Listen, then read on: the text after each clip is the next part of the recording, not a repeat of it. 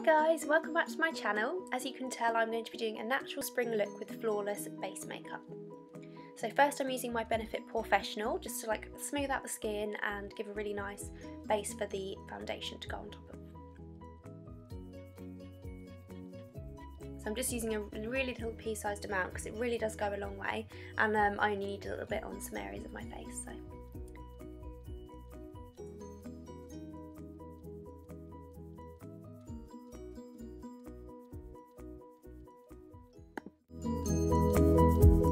Okay, so now I'm using my L'Oreal True Match foundation in the colour Ivory. I really love it, and I'm going to use a stippling brush from Real Techniques to do that. I really like this foundation because it only takes 1 or 2 pumps to cover your whole face, and it's a really good colour match. It doesn't oxidise, and also even though it's really light and you can hardly tell it's there, it covers everything you need it to. So I'm just buffing that in with the stippling brush because it doesn't add too much product and it just really evenly distributes all of the foundation.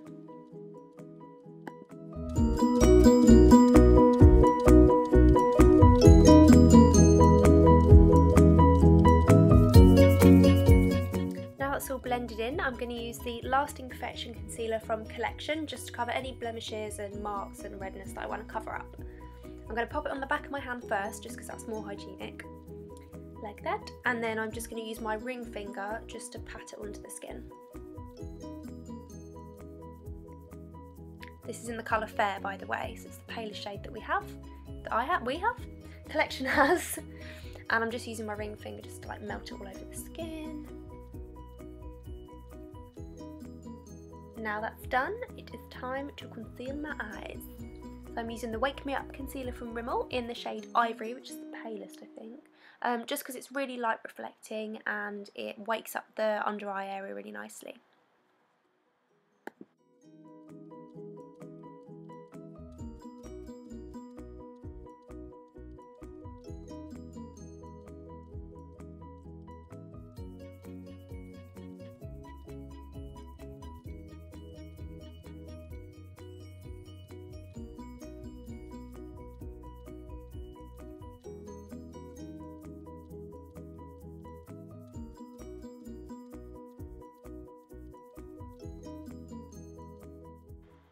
Now that's all blended in nicely, I'm going to pop some powder on my skin. So I'm using the Stay Matte from Rimmel in just the translucent shade, because I think if you're pale, when you add a, like a powder with colour, it can like look a bit off.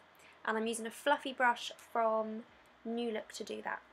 I'm just kind of patting rather than kind of swirling, just because it keeps most of the product on the face and prevents you from wiping all your foundation and concealer off, which is annoying. And that is the base done. So that was really, really quick and easy. I think it took me like 4 minutes to do that.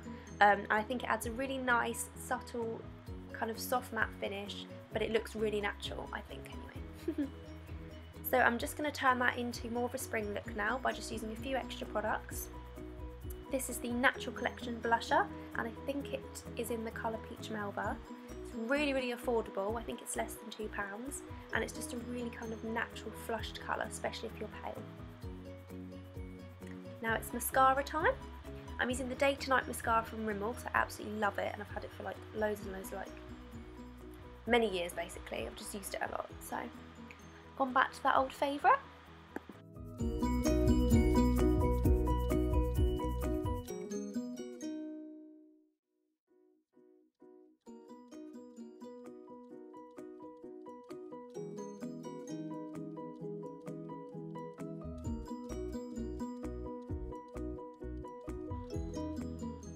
Now I've got my fluttery lashes on.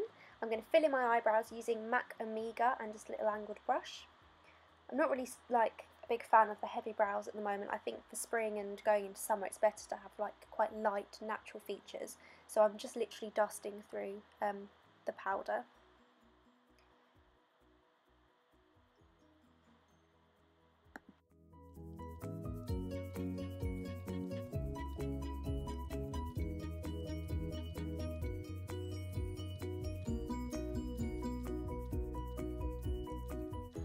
And that is literally it for this makeup look. I just popped a little bit of Vaseline on my lips just because I didn't want to add any colour, but I just kind of wanted to moisturise them a bit. And that's literally it. So I really hope you enjoyed this look, and if you recreate it for school or anything like that, or just for spring, let me know. Bye!